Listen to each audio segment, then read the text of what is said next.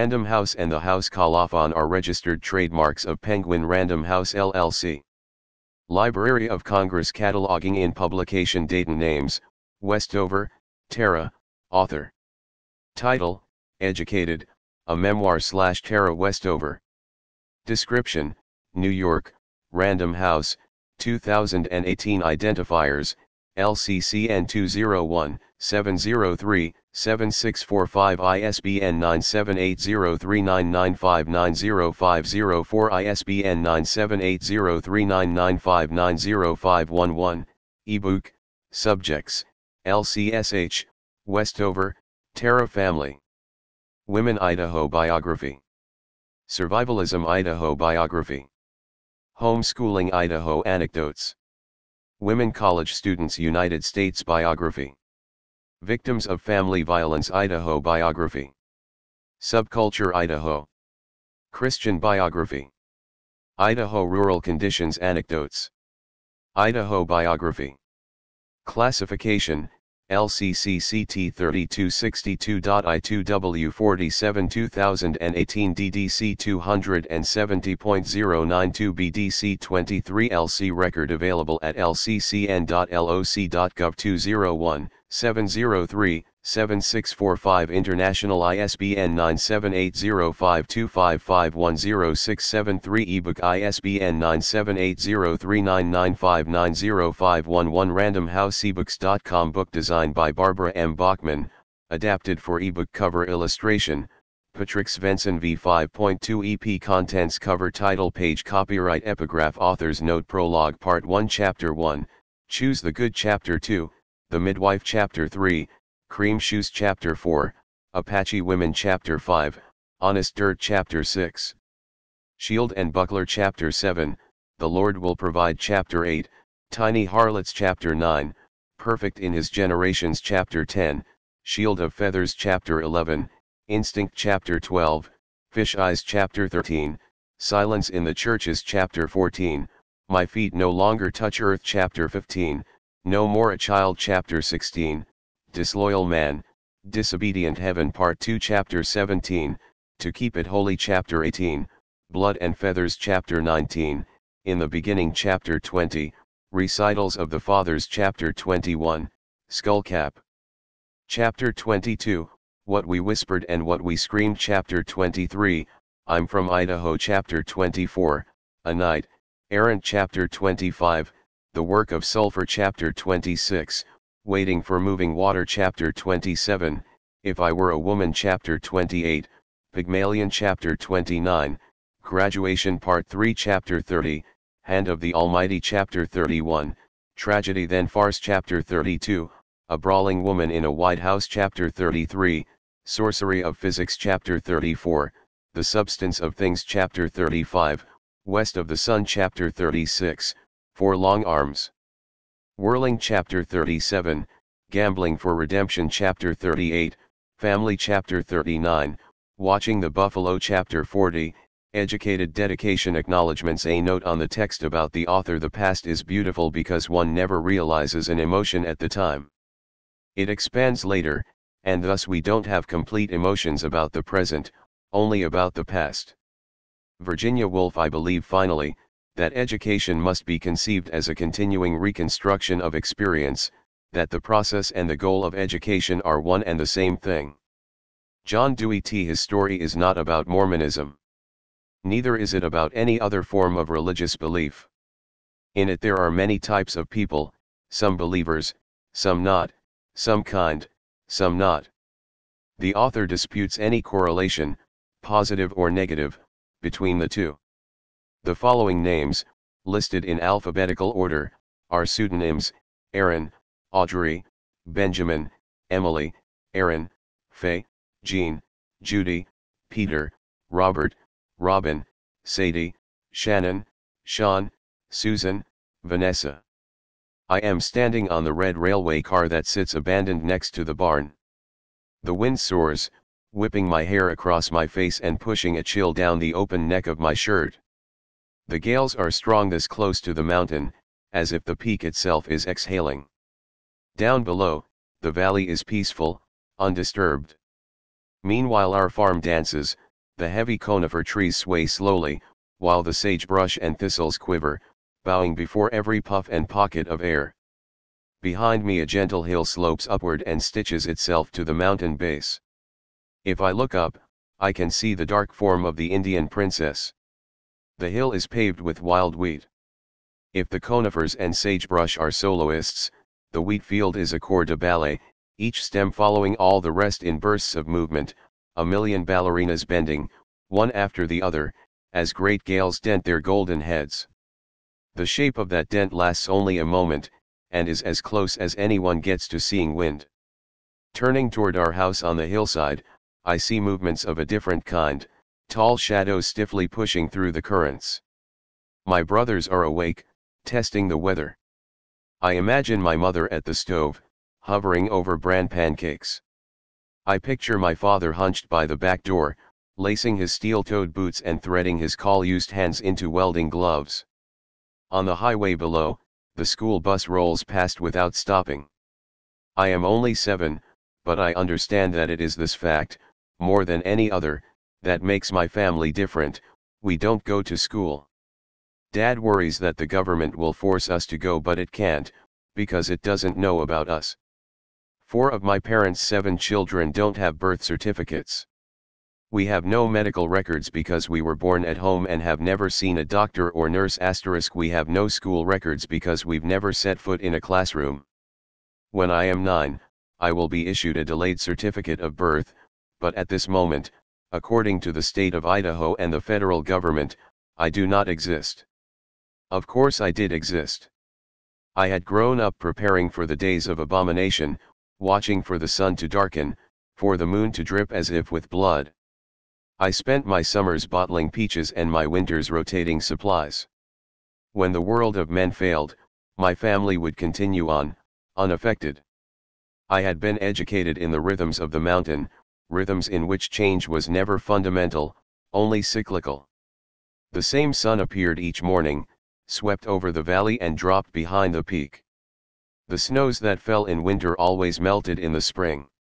Our lives were a cycle, the cycle of the day, the cycle of the season, circles of perpetual change that, when complete, meant nothing had changed at all. I believed my family was a part of this immortal pattern, that we were, in some sense, eternal. But eternity belonged only to the mountain. There's a story my father used to tell about the peak. She was a grand old thing, a cathedral of a mountain. The range had other mountains, taller, more imposing, but Buck's Peak was the most finely crafted. Its base spanned a mile, its dark form swelling out of the earth and rising into a flawless spire. From a distance, you could see the impression of a woman's body on the mountain face, her legs formed of huge ravines, her hair a spray of pines fanning over the northern ridge. Her stance was commanding, one leg thrust forward in a powerful movement, more stride than step. My father called her the Indian princess. She emerged each year when the snows began to melt, facing south, watching the buffalo return to the valley. Dad said the nomadic Indians had watched for her appearance as a sign of spring, a signal the mountain was thawing, winter was over, and it was time to come home. All my father's stories were about our mountain, our valley, our jagged little patch of Idaho. He never told me what to do if I left the mountain, if I crossed oceans and continents and found myself in strange terrain, where I could no longer search the horizon for the princess. He never told me how I'd know when it was time to come home. Except for my sister Audrey, who broke both an arm and a leg when she was young. She was taken to get a cast. Part 1. My strongest memory is not a memory. It's something I imagined, then came to remember as if it had happened. The memory was formed when I was 5, just before I turned 6, from a story my father told in such detail that I and my brothers and sister had each conjured our own cinematic version, with gunfire and shouts. Mine had crickets. That's the sound I hear as my family huddles in the kitchen, lights off, hiding from the feds who've surrounded the house. A woman reaches for a glass of water and her silhouette is lighted by the moon. A shot echoes like the lash of a whip and she falls.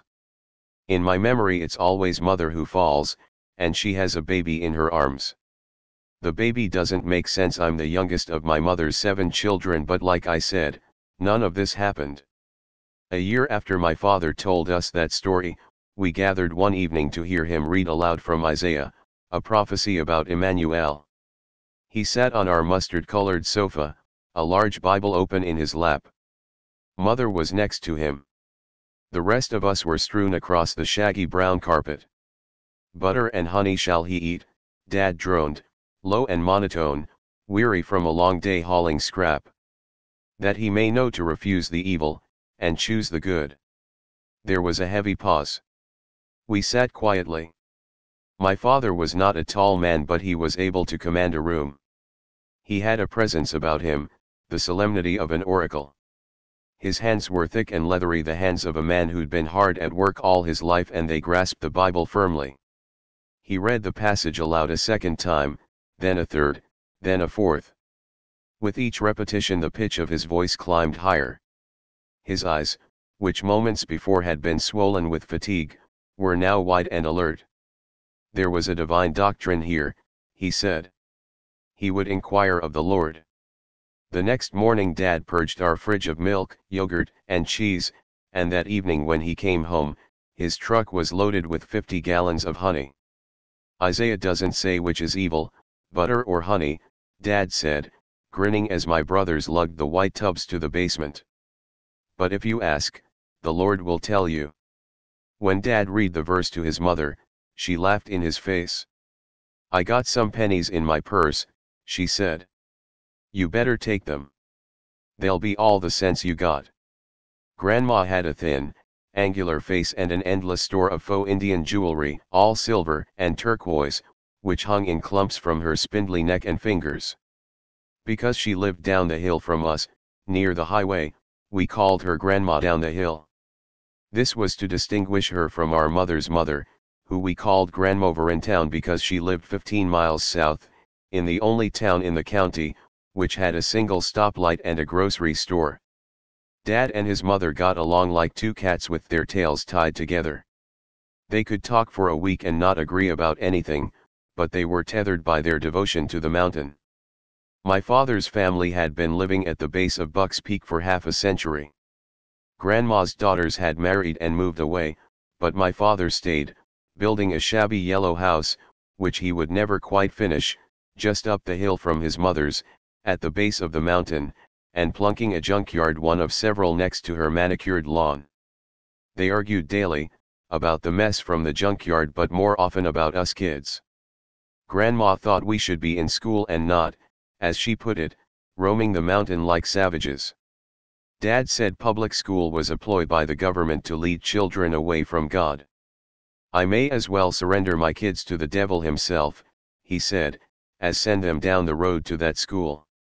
God told Dad to share the revelation with the people who lived and farmed in the shadow of Buck's Peak.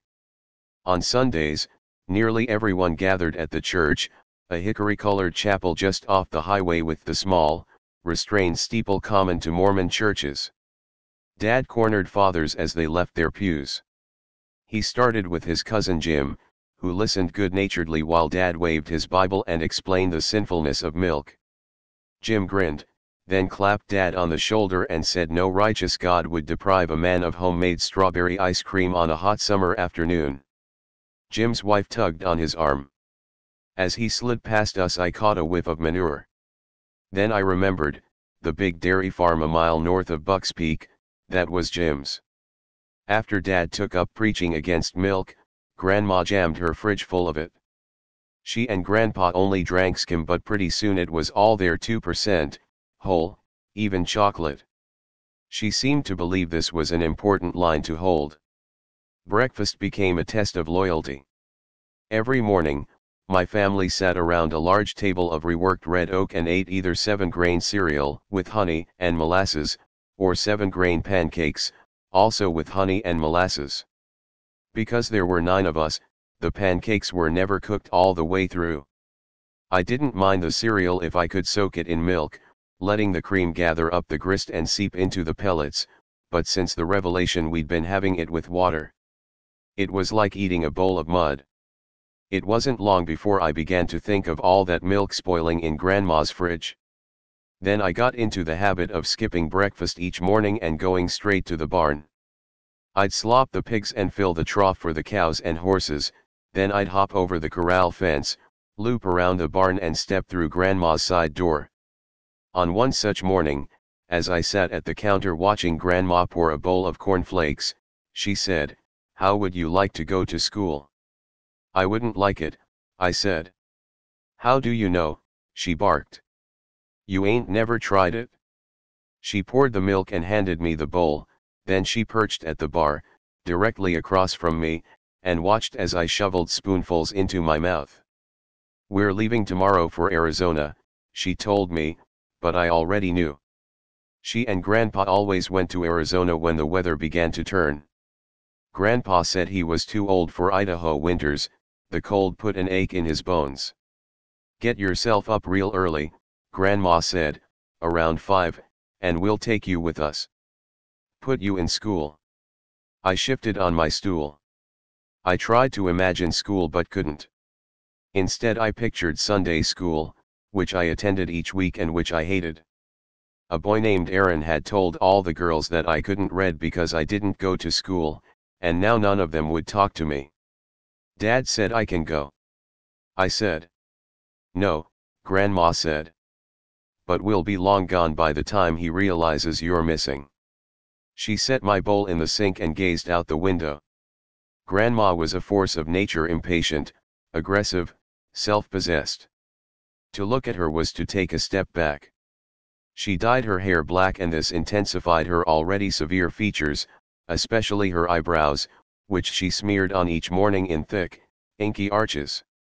She drew them too large and this made her face seem stretched. They were also drawn too high and draped the rest of her features into an expression of boredom, almost sarcasm. "You should be in school," she said. "Won't Dad just make you bring me back?" I said. "Your dad can't make me do a damned thing." Grandma stood, squaring herself. "If he wants you, he'll have to come get you." She hesitated, and for a moment looked ashamed. "I talked to him yesterday. He won't be able to fetch you back for a long while. He's behind on that shed he's building in town. He can't pack up and drive to Arizona, not while the weather holds and he and the boys can work long days." Grandma's scheme was well plotted. Dad always worked from sunup until sundown in the weeks before the first snow, trying to stockpile enough money from hauling scrap and building barns to outlast the winter, when jobs were scarce. Even if his mother ran off with his youngest child, he wouldn't be able to stop working, not until the forklift was encased in ice. "I'll need to feed the animals before we go," I said. "He'll notice I'm gone for sure if the cows break through the fence looking for water." I didn't sleep that night. I sat on the kitchen floor and watched the hours tick by. 1 a.m. 2. 3.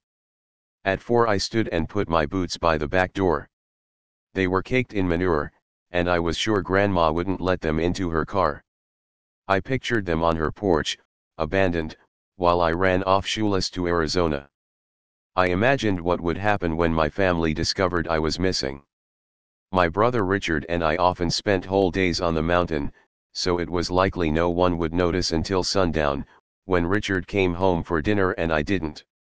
I pictured my brothers pushing out the door to search for me. They'd try the junkyard first, hefting iron slabs in case some stray sheet of metal had shifted and pinned me. Then they'd move outward, sweeping the farm, crawling up trees and into the barn attic. Finally, they'd turn to the mountain. It would be past dusk by then, that moment just before night sets in, when the landscape is visible only as darkness and lighter darkness, and you feel the world around you more than you see it. I imagined my brothers spreading over the mountain, searching the black forests. No one would talk, everyone's thoughts would be the same. Things could go horribly wrong on the mountain. Cliffs appeared suddenly. Feral horses, belonging to my grandfather, ran wild over thick banks of water hemlock, and there were more than a few rattlesnakes. We'd done this search before when a calf went missing from the barn. In the valley you'd find an injured animal, on the mountain, a dead one. I imagined mother standing by the back door, her eyes sweeping the dark ridge, when my father came home to tell her they hadn't found me. My sister, Audrey, would suggest that someone ask Grandma, and mother would say Grandma had left that morning for Arizona. Those words would hang in the air for a moment, then everyone would know where I'd gone. I imagined my father's face, his dark eyes shrinking, his mouth clamping into a frown as he turned to my mother. "You think she chose to go?" Low and sorrowful, his voice echoed. Then it was drowned out by sounds from another conjured remembrance: crickets, then gunfire, then silence. The event was a famous one, I would later learn, like Wounded Knee or Waco, but when my father first told us the story, it felt like no one in the world knew about it except us. It began near the end of canning season, which other kids probably called summer. My family always spent the warm months bottling fruit for storage, which Dad said we'd need in the days of abomination. One evening, Dad was uneasy when he came in from the junkyard. He paced the kitchen during dinner, hardly touching a bite. "We had to get everything in order," he said. There was little time. We spent the next day boiling and skinning peaches. By sundown we'd filled dozens of mason jars, which were set out in perfect rows, still warm from the pressure cooker. Dad surveyed our work, counting the jars and muttering to himself, then he turned to mother and said, "It's not enough." That night Dad called a family meeting, and we gathered around the kitchen table, because it was wide and long, and could seat all of us. We had a right to know what we were up against, he said. He was standing at the head of the table, the rest of us perched on benches, studying the thick planks of red oak. "There's a family not far from here," Dad said. "They're freedom fighters. They wouldn't let the government brainwash their kids in them public schools, so the feds came after them." Dad exhaled, long and slow.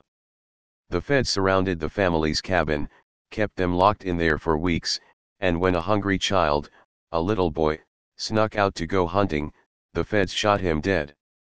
I scanned my brothers. I'd never seen fear on Luke's face before. "They're still in the cabin," Dad said. "They keep the lights off, and they crawl on the floor, away from the doors and windows. I don't know how much food they got. Might be they'll starve before the feds give up." No one spoke. Eventually Luke, who was 12, asked if we could help.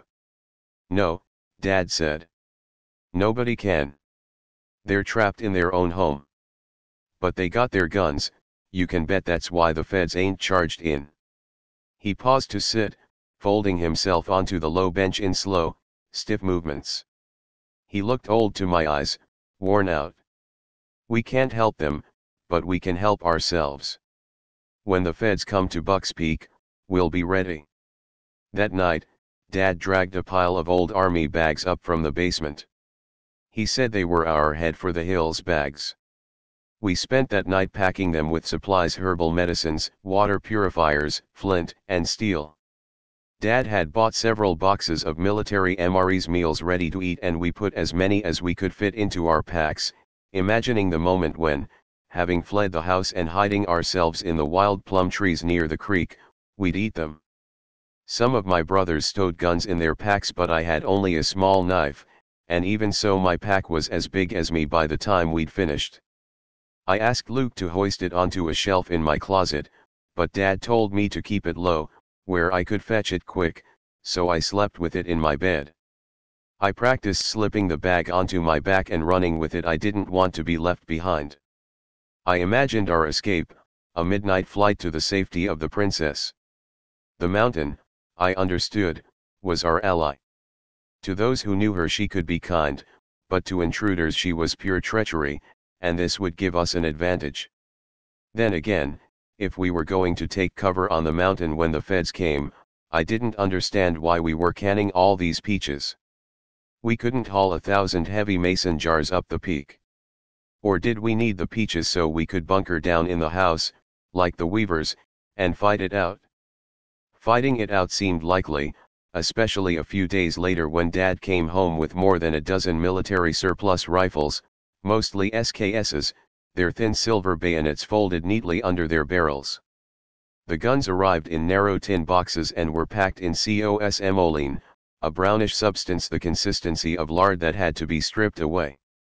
After they'd been cleaned, my brother Tyler chose one and set it on a sheet of black plastic, which he folded over the rifle, sealing it with yards of silvery duct tape. Hoisting the bundle onto his shoulder, he carried it down the hill and dropped it next to the red railroad car. Then he began to dig. When the hole was wide and deep, he dropped the rifle into it, and I watched him cover it with dirt, his muscles swelling from the exertion, his jaw clenched. Soon after, Dad bought a machine to manufacture bullets from spent cartridges. Now we could last longer in a standoff, he said. I thought of my head for the Hills bag, waiting in my bed, and of the rifle hidden near the railcar, and began to worry about the bullet-making machine. It was bulky and bolted to an iron workstation in the basement. If we were taken by surprise, I figured we wouldn't have time to fetch it. I wondered if we should bury it, too, with the rifle. We kept on bottling peaches.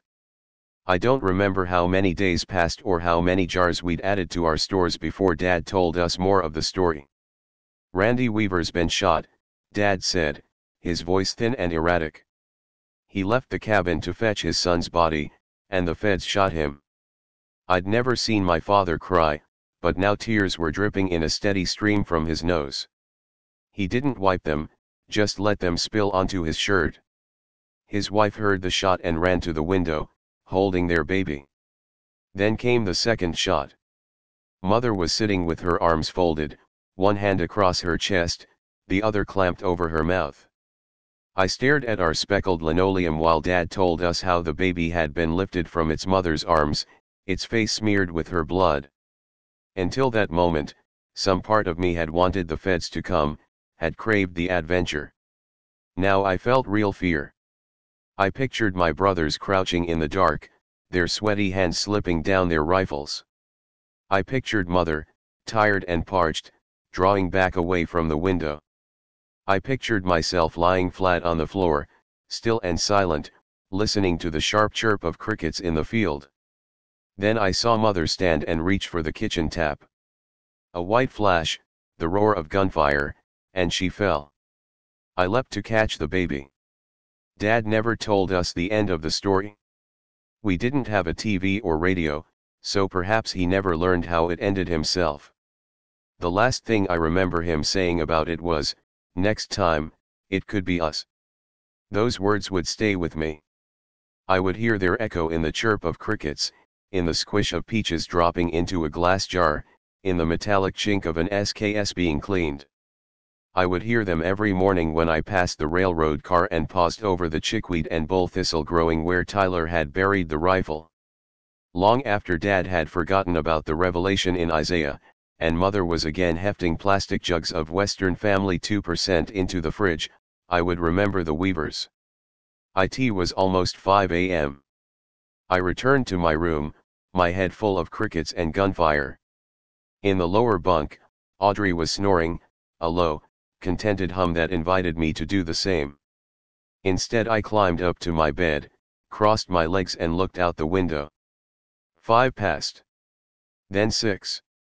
At 7, Grandma appeared and I watched her pace up and down her patio, turning every few moments to gaze up the hill at our house. Then she and Grandpa stepped into their car and pulled onto the highway. When the car was gone, I got out of bed and ate a bowl of bran with water. Outside I was greeted by Luke's goat, Kamikaze, who nibbled my shirt as I walked to the barn. I passed the go-kart Richard was building from an old lawnmower. I slopped the pigs, filled the trough and moved Grandpa's horses to a new pasture. After I'd finished I climbed the railway car and looked out over the valley. It was easy to pretend the car was moving, speeding away, that any moment the valley might disappear behind me. I'd spent hours playing that fantasy through in my head, but today the reel wouldn't take. I turned west, away from the fields, and faced the peak. The princess was always brightest in spring, just after the conifers emerged from the snow, their deep green needles seeming almost black against the tawny browns of soil and bark. It was autumn now. I could still see her, but she was fading, the reds and yellows of a dying summer obscured her dark form. Soon it would snow. In the valley that first snow would melt, but on the mountain it would linger, burying the princess until spring, when she would reappear, watchful. "Do you have calendula?" the midwife said. "I also need lobelia and witch hazel." She was sitting at the kitchen counter, watching Mother rummage through our birchwood cabinets. An electric scale sat on the counter between them, and occasionally Mother would use it to weigh dried leaves. It was spring. There was a morning chill despite the bright sunlight. "I made a fresh batch of calendula last week," Mother said. "Tara, run and fetch it." I retrieved the tincture, and my mother packed it in a plastic grocery bag with the dried herbs. "Anything else?" Mother laughed. The pitch was high, nervous. The midwife intimidated her, and when intimidated my mother took on a weightless quality, whisking about every time the midwife made one of her slow, solid movements. The midwife surveyed her list. "That will do." She was a short, plump woman in her late 40s, with 11 children and a russet-colored wart on her chin.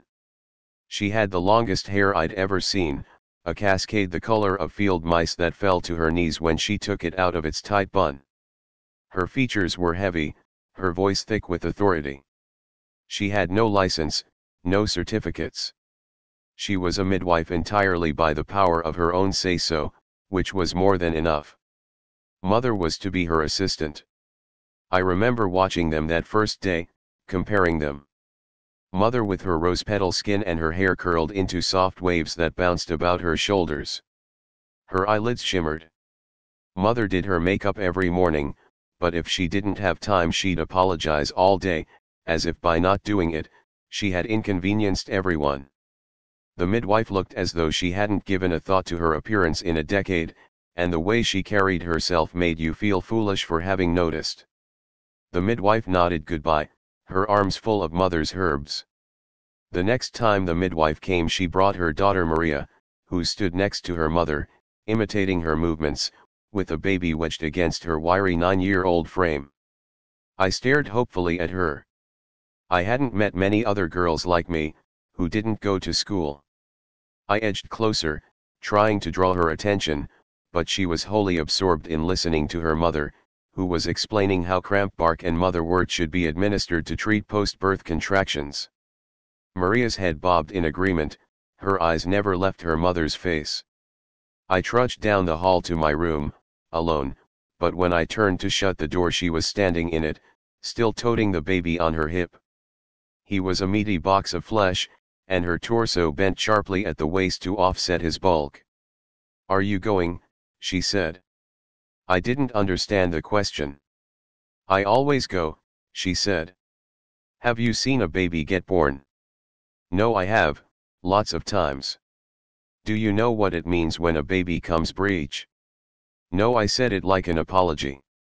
The first time Mother assisted with the birth she was gone for 2 days.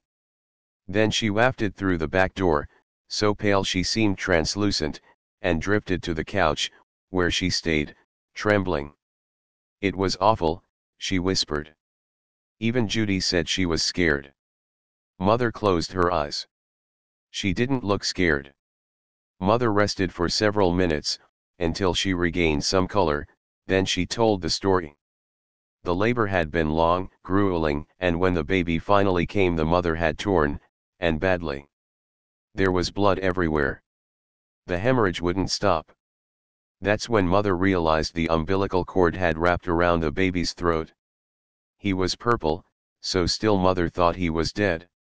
As Mother recounted these details, the blood drained from her face until she sat, pale as an egg, her arms wrapped around herself.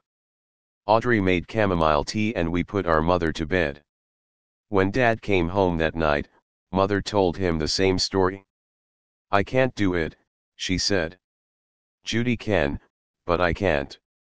Dad put an arm on her shoulder. "This is a calling from the Lord," he said. And sometimes the Lord asks for hard things. Mother didn't want to be a midwife. Midwifery had been Dad's idea, one of his schemes for self-reliance. There was nothing he hated more than our being dependent on the government. Dad said one day we would be completely off the grid.